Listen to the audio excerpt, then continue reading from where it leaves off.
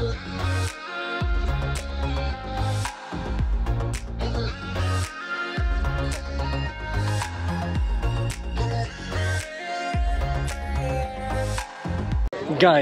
just look at this statue made out of guns.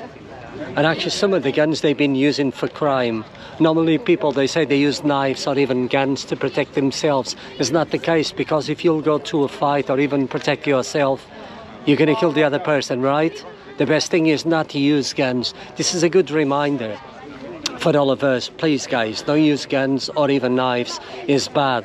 Someone's going to get hurt or die. And this is beautiful, but at the same time is very painful. This is to bring awareness to people not to use knives or guns, guys. So don't use it. This is beautiful, and it's going to be traveling all over Worcestershire.